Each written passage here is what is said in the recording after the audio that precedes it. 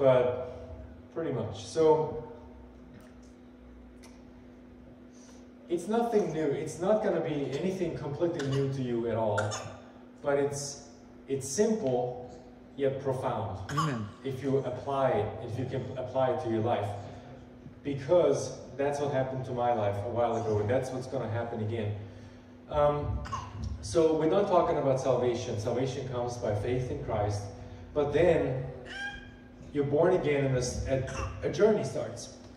And you are being consistently transformed into the image of Christ until He takes us to Him. But sometimes, I think that's why we're here in church. We want to be transformed. And He does the work, and He says the work that He started, He will finish. Yeah. But what's our role in this? What's our role in the work? And so I want to go through a couple of things. Maybe I have to come back real quick and get the slides going. Is it? Yeah, you're ready. Okay. Here we go. Oh, there it is. Okay. Good deal. We're talking about a new life. Yeah. And actually the title is Hope for a New Transformed Life. I'm going to preach in English, so don't worry about it. But I put the scripture and everything in German, so my parents maybe can get something out of it too. I have a lot of scripture in here, so I'm gonna mainly let the scripture speak today. So again, that's a hope for a new transformed life. That's what I want to give you today. Yeah. I think that's what the Lord wants for you today. So, and that's the order of transformation. We know we have a spirit, we have a soul, we have a body. And the order goes from the spirit to the body. That's how we are transformed. And Jesus said it multiple times, many times in the scriptures, it's like that. And obviously these three are connected. So the spirit is our spirit, our subconscious. That's what we don't really have control over. But that's who we really are. The soul are our thoughts, our emotions, our will. And the body is everything physical. See, hear, taste, touch, and all these things. And the physical doing. And so the transformation comes from the spirit to the body. Sometimes we go backwards and we have trouble. So let me go further for the first scripture. It says, blind Pharisee, first cleanse the inside of the cup and the dish, so that the outside of them may be clean also. Everybody's trying to read the German, aren't you? Right, that was my worry. You're not paying any attention anymore. Yeah. I'm trying to encrypt everything that the meaning is done there. So that's what he was saying. He was saying that the Pharisees were hypocrites because they were looking so good on the outside, trying to look so good on the outside, and actually filthy on the inside. They had the order all wrong, and it doesn't work like that. That's what Jesus wanted to break. Okay, so let's go to the next one here. Ephesians, it's the New Living Translation. It says, instead, let the Spirit renew your thoughts and your attitudes. So there's the order again. It goes from the Spirit to the soul, thoughts and attitudes, emotions, and then to the physical. That's the order. Yep. Everyone heard that before? Do not be conformed to this world, but be transformed. That's how we are transformed. Be transformed, and Amplified Bible, and progressively changed by the renewing of your mind. So he said, if you want to be actually changed and transformed, you have to go one step back to the soul and be constantly changed in your mind and in your emotions, in your attitude, so you can be physically changed. Okay? Mm-hmm. Now again, these three things are connected. These three things are connected. The spirit, the soul, and the body. And we do have responsibility for all three. Yeah. He says, don't you know that your body is the temple of the Holy Spirit? Yeah. So if you completely neglect your body, I'm not sure how healthy your spirit is. Because you should notice that. You know, it's still irresponsible. Everything comes from the Spirit and goes this direction. But if you notice something in your body that is not right, and you're dealing, like Roger was saying, with an illness or something, that's the enemy trying to come in and affect the other things. Sure. It's affecting your mind at first, it's your emotions, you're getting frustrated, and then it goes on and on and on, if it's for a long time, your spirit is going to get beaten down. And that's when it gets really hard, when your spirit is broken. That's why Paul said, I can do all things through Christ who strengthens me, because if you're full in the spirit, you can endure these things. Yeah, yeah. If your spirit is broken and your body is good, it's not a good life. It's hard. Yeah. But I'm talking about one thing right now. Can you skip the soul? What if you skip the order of how you're being transformed? And a lot of times I've seen when we do things out of obligation, when we do things out of, you don't feel like it, you don't think like it, you're worn down, and you just do it, because that's a role you have as a father, as a husband, as a mother, as a whatever your job is, and it wears on you. I'm not talking about obedience. Usually obedience, when the Lord says do something, you do it even if you don't feel like it. Yeah. That's a different story. But I'm talking about being constantly in a state of mind, and I'm very guilty of this. If you don't have enough time with the Lord, if you were just busy all the time, distracted, but you're a Christian, you're born again, it's going to wear you out because you're skipping the soul part. Yeah. You're doing the right things, but you're getting more tired, you're going to get worn down, and you get burned out. That's how it feels. That's probably a big problem, especially for me. I battle that a lot. And I know this is the order. Yeah. And when you're full and you've read up and prayed up, then you do things because out of the overflow of your heart. Yeah. And then it just flows naturally. Yeah. And this is the life, this is the constant state God wants us in. Not that you're forfeiting your salvation, but you're not living to your full potential of what God wants to do with you in your life either. Yeah. So skipping that part is not healthy in the long run. No. So he said, no good tree bears bad fruit, nor does a bad tree bear good fruit.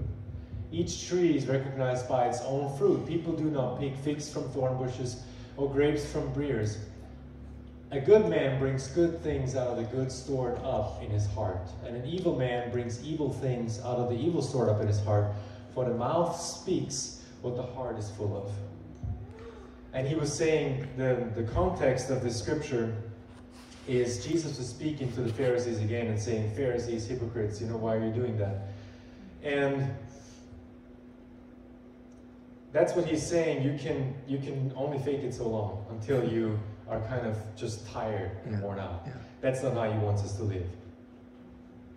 So again, the order would be, we're born again, that starts the journey.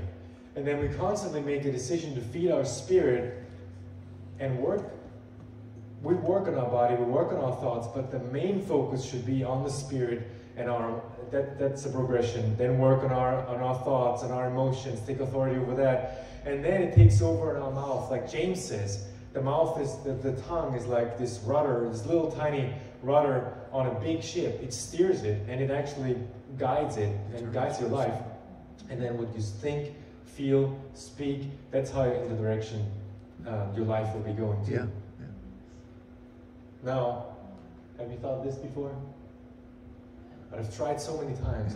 I've prayed so much, and I've read so much, and I've done all these things, and I've we get discouraged sometimes, and we think, how are we going to make it? I mean, I'm battling with this or that, and there's something in my life that I've been dealing with for 5 years already, and 10 years, and it doesn't break off, and I've been born again. Things in my life, when I got born again, things just fell away. There were a bunch of sins and baggage and strongholds that just dropped like this.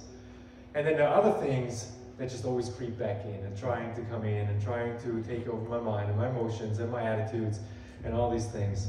If you want to know more, ask Jen. She can tell you in detail all these things. But the truth is, it says, let God be true and every man a liar. If God says, this is how you are transformed, this is how you're transformed. That's right. Period. It's a lie that we have in our minds. If we say, oh, it hasn't worked, well, then you haven't done it right, or something maybe you haven't really done it. Have you really prayed consistently about one subject? Lord, take this from me every single day, every single moment, and just do it. Just keep going. Turn to the Lord and He will transform. That's what he does, period.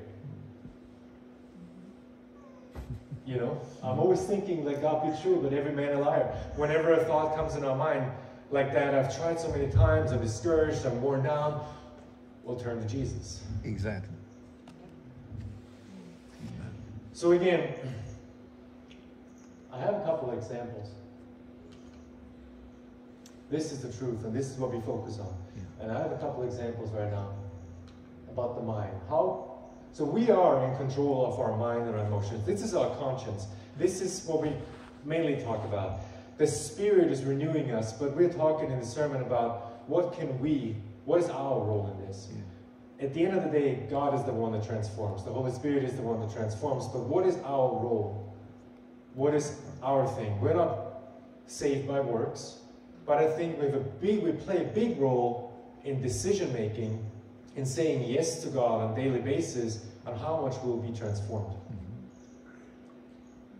So the first one is King David, and he says, "Bless the Lord, O my soul, and all that is within me, bless his holy name." So he tells his soul what to do. He tells his soul what to think. He tells his soul what to feel. That's what he does. And you might have heard, I'm talking a little bit more like that, about that later, but you've heard these things from the world saying, fake it till you make it. Yeah. Well, that's a half-truth. Because that's implanting in your mind whatever you want to achieve, fake it till you make it. And it feels similar than this, but it's basically you're fooling yourself. If you fake it till you make it, you're fooling yourself. If you say to your soul, I don't feel like it right now, but I'm going to be happy anyway, I'm going to worship him anyway, you are putting truth in your mind. Yeah. You are actually overriding the lies that you have in your mind and your emotions and your feelings and telling your body, this is how you should feel because that is actually true. Amen. So that's the opposite. You're not fooling yourself, you're pouring truth into yourself and getting the fool out. Yeah. You know? That's the opposite. Yeah. So that's what we do when we renew our minds and when we tell our soul, bless the Lord, O my soul. Right now, I don't feel like it. Danielle talks a lot about that too. You don't feel like it, but you just praise the Lord and he turns things around. Yeah. And the second example, she doesn't know I put her there. It's gonna be changed. Not because she knows, but there's a reason why so many people around the world invite her to speak to their companies, to speak to their things. I'm not saying that as a husband, I'm saying this is just a preacher right now. But there is this strong will in her soul that she can just tell herself, do this, think this, feel like this. I don't know where it comes from, but I've been confronted with that a lot of times, and it's a good thing. And there are things like, I don't know if I put something there or not. No. Okay. So there are things like, I had a hard time in the beginning when I was saved. You know, the old was still creeping in, the old behaviors, the old way of thinking kept creeping in. And Shane is like, why are you not excited about this? Well, I said, well, I just don't feel like it right now. I don't know. I just don't feel like it, which is not the right thing to do. Even if you don't feel like it, if you don't rejoice for the truth, then you need to change something in your thinking or your feeling. And that was right. So, or something like, in the beginning, I would be like, oh, I'm so tired right now. And she would say, well, don't be tired. You know, there's some, she's smiling, but that's true. There's this part that I think that's one of the main reasons why people are so amazed by what she's doing, and so, but because of that will, to tell her soul, her spirit, or her thoughts and her emotions what to think and what to feel. She gets torn down a lot of times, but then she tells herself she doesn't ever linger in that. She's never long in this phase because that ability, that muscle, and I think it's a muscle that you work. I truly think that you can train that. Yes.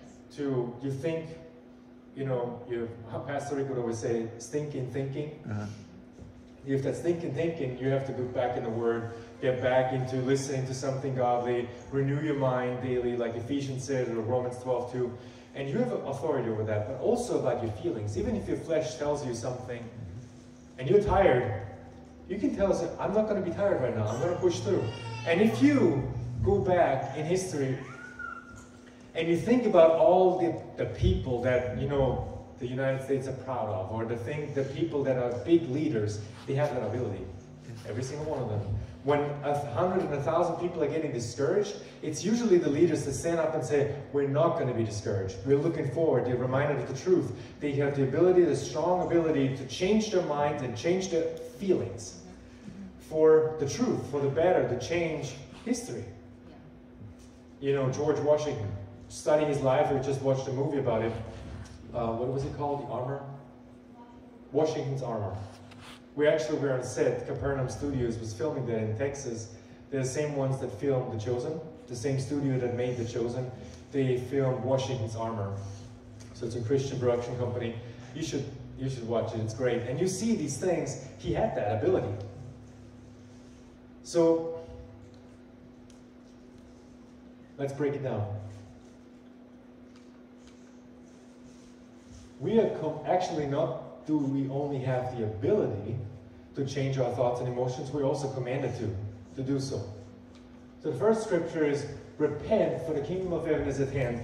And this is the first words that came out of John the Baptist's mouth. When Jesus first started preaching, he said, repent, for the kingdom of heaven is at hand. And then right after Pentecost, when Peter was telling the people, the Spirit fell, he explained to them, to the Jews, what they did to the Messiah, who he was. They crucified him. He was the Son of God, and he gives this first sermon in Acts 2 or 3.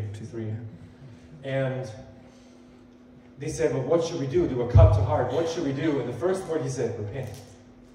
Now, Pastor Richard knows that. Ray probably too.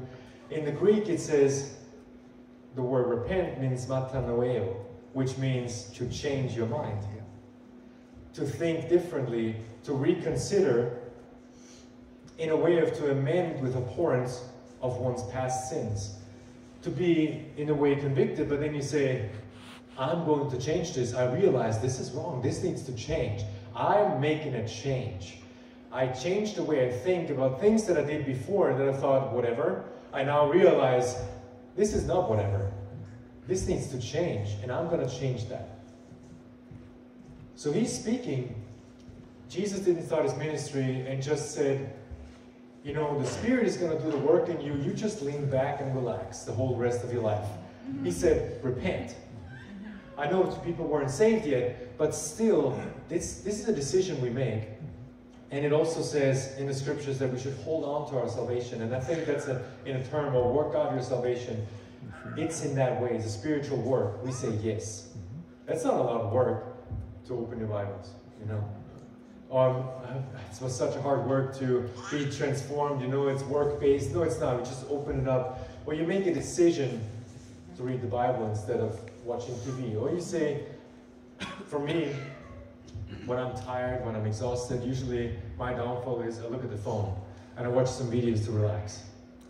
If I put the phone down and I eat something, I take a power nap of 10-15 minutes, and then I pray, I feel much better. Yeah. Much better. Yeah. Yeah, it's true.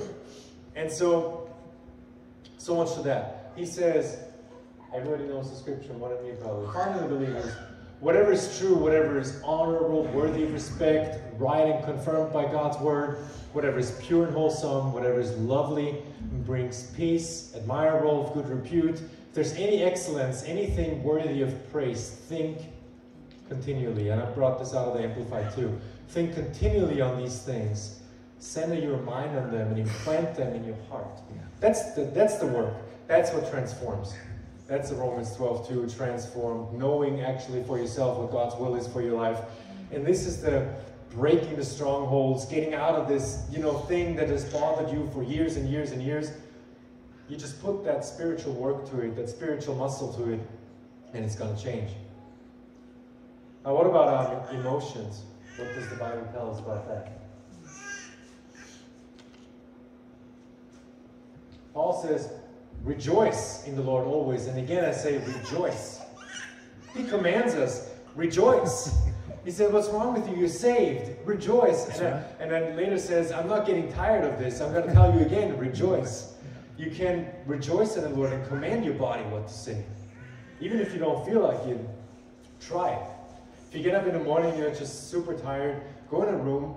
I like to go outside sometimes where nobody can hear me in the shed. I close the door and I'm getting loud. I'm getting myself excited for the things of the Lord, because that's what is commanded. He says, rejoice.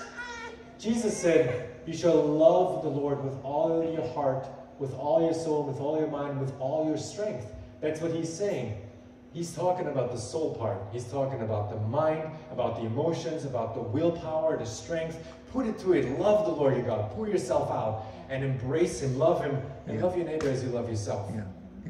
But that's the transformation power. Jesus said, do not worry about your life. We're worrying, that's in the mind, that's in the heart. He says, don't do it. So if his commands don't do it, we are able to not do it. Because that's sometimes the enemy comes in, at least in my mind, and says, I just don't know. I don't know if I can break this off right now. I don't know if I have the strength to do it. If he commands it, we have the strength to do it. Yeah. Like God be true and every man a liar. No matter what is in your mind, you say, I just don't feel like it. You know, I just can't help myself. I'm so angry right now. That's not true. And even if it feels real, it seems so real, it seems almost tangible, like God be true and every man a liar. Amen. It says in Joshua, have I not commanded you, be strong and courageous, do not be afraid and do not be discouraged. It's a commandment. Yeah. If he commands it, we're able to do it. I want to give you hope. The Spirit gives you hope today for transformation. Yeah. Maybe not transformation yet today, but hope for transformation. That opens, that breaks the strongholds off, that breaks the ways of thinking of. It's going to be different. Yeah. It's not going to be as it is right now, whatever you're going through in this time. This is going to change. Amen. Whatever you're battling with in your spirit, in your thoughts, in your emotions, in your life, in your body, in your finances, in your relationships, it's just not going to stay like this. It's going to change. And it's going to change a lot. He says, more than we can imagine. He will pour over us and bless us more than we could ever actually envision. And that's what he does if you just turn to him. So, I want to touch on a subject. I want to step aside real quick from this line of thought in my sermon. And I want to talk about something. Do not be deceived. The devil knows the principles of God. All these principles that I have just explained, the way you think, your emotions, they're going to determine where your life is going, what direction your life is going. And the devil took these things,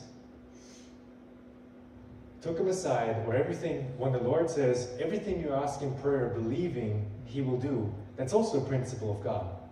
And there was a thought movement, I mean, as long as you can think back, but especially in the last 50, 60, 70 years, that is called in that term of personal development.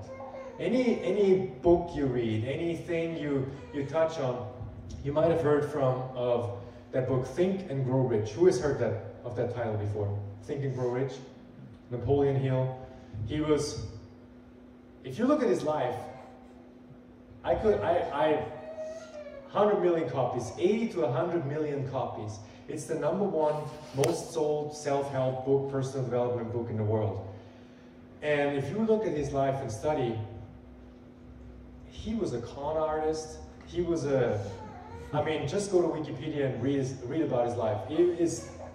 He talked to spirits, he talked to demons, he had this whole fantasy world made up, was divorced I don't know how many times, tried to betray people, it's crazy. But the principle that made him rich is true in his book. It's a half-truth.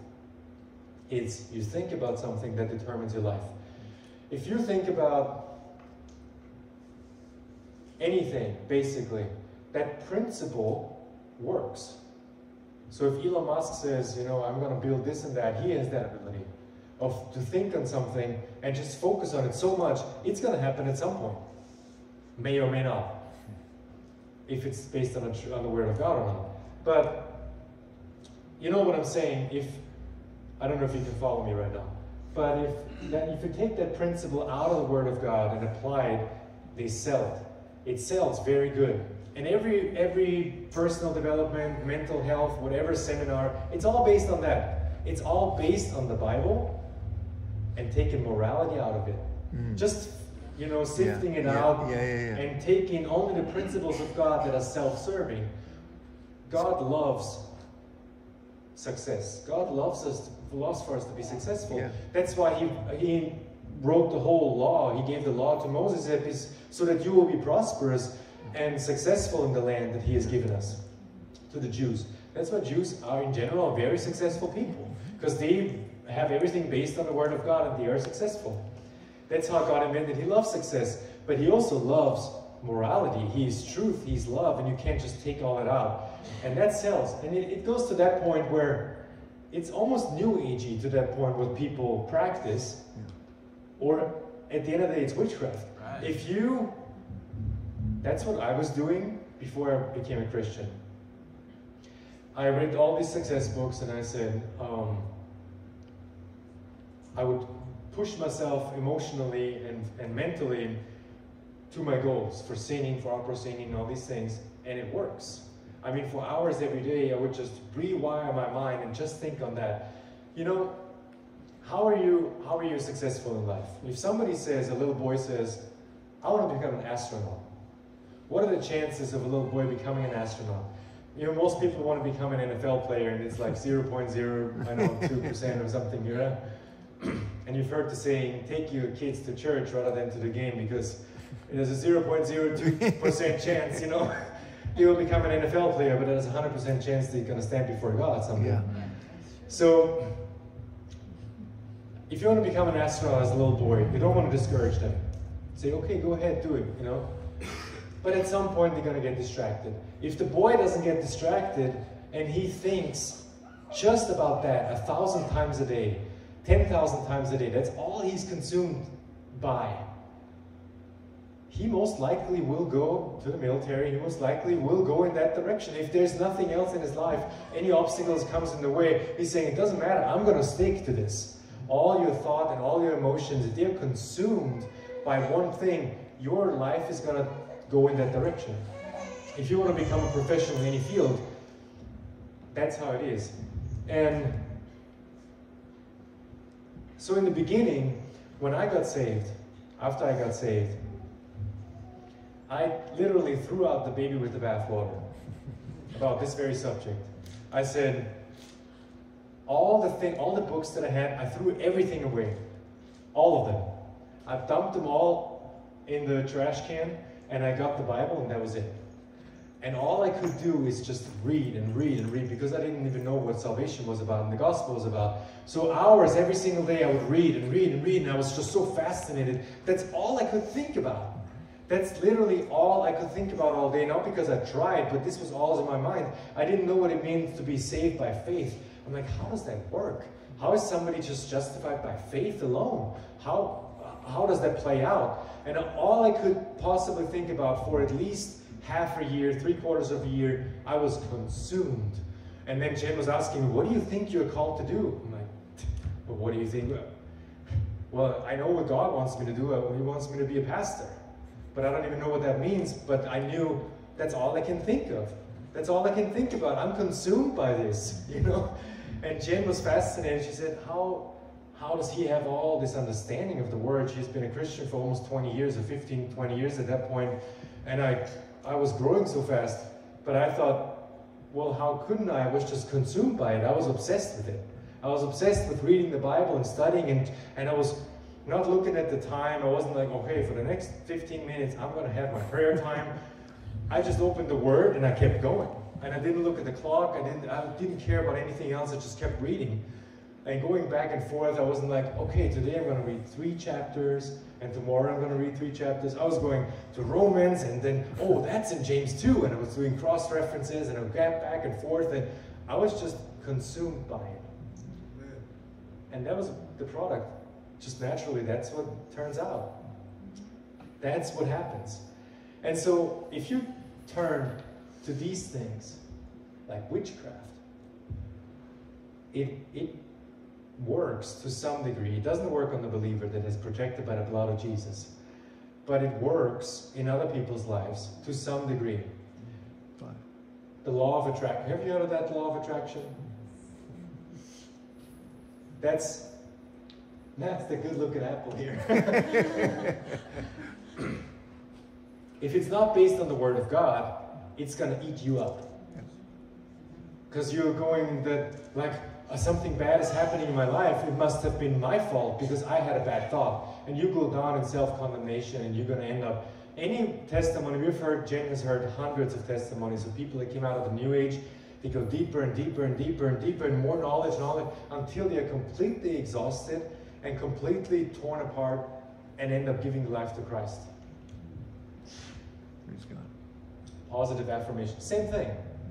If it's based on the Word of God, it's a beautiful, beautiful thing and it will transform your life. If it's like you don't know the Word of God and you say, I'm a successful man. Based on what? You know you're fooling yourself. You can't just make up something and just think it. And a lot of people that are not Christians doing that. They take these Christian principles and think, well, they are Christians because they believe it, so it works, right? No, because Jesus actually lived and actually was the Son of God. He died and resurrected. That's why it works. Not because somebody just, oh, I believe you because that's how it works. No, it is based on absolute truth, and I believe it. That's why it works. But at the end of the day, he says, what shall it profit a man if he shall gain the whole world and lose his own soul? That's what all of this is.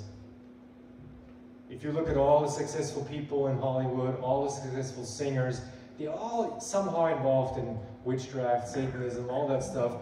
And that's based on all these things. Yep. To the core. Mm-hmm. And then going even into the spirit. It's success on the outside, and you're going to lose your own soul. You give it all up. You have to basically give your soul to the devil.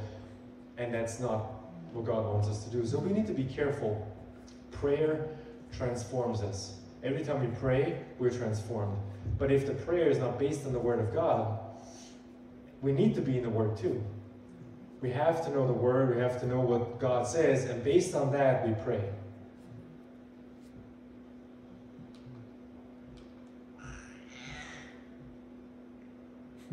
I'll give him a little time to read it in German. You want to know how it sounds?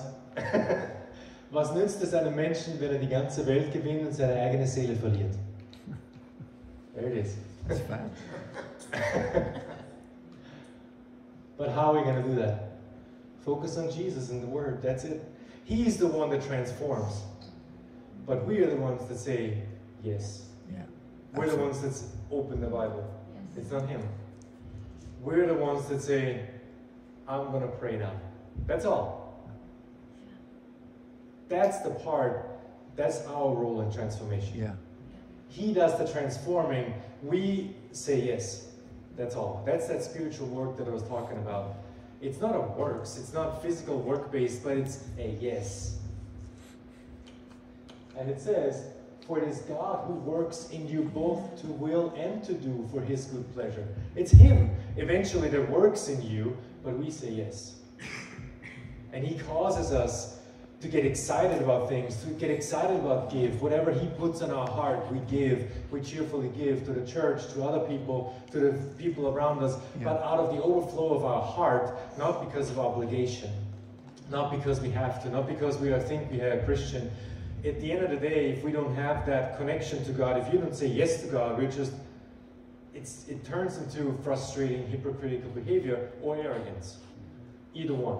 It's either you're getting really frustrated with other people and yourself, or in that puffed up, religious, arrogant behavior where you think, I did all of this. Yeah. I made the transformation because I studied the Bible so long, because I prayed so much, because I have 3 doctorates and PhDs in theology. That's why I am more knowledgeable than you are and holier than you are. That's the religious spirit in that. And that doesn't transform. It's the yes every day. every second of the day. Amen. That giving yourself up, yielding to the Holy Spirit every day, in every moment, saying yes to God. That's all we need to do.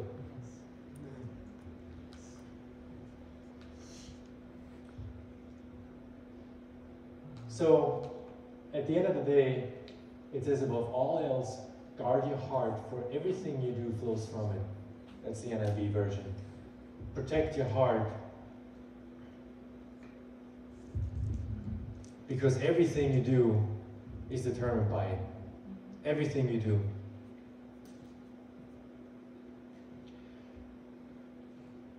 And that's it. Like I said earlier, the biggest transformation that I went through is when I was completely consumed with the Word of God. Just because of Him. He transformed. I didn't do anything. I was just excited, you know. But He says, go back to your first love in Revelations, to that church, the second church He talks to. He says that fire that you started, don't be lukewarm, don't be, in this in-between place. He wants us to be on fire. And the fact that He says, don't be lukewarm, that means that we're not victims to our, well, I just don't feel like it, I just don't. That's our responsibility, and we have the power, we have the strength. He gave us a will, He gave us that. Don't be discouraged, be strong and courageous to say yes to God. Open your mouth, be sober-minded and focused and vigilant in prayer, and you pray, and you're going to be transformed, whatever you're in right now. He's going to do the work, but you're going to say yes. Amen. Amen.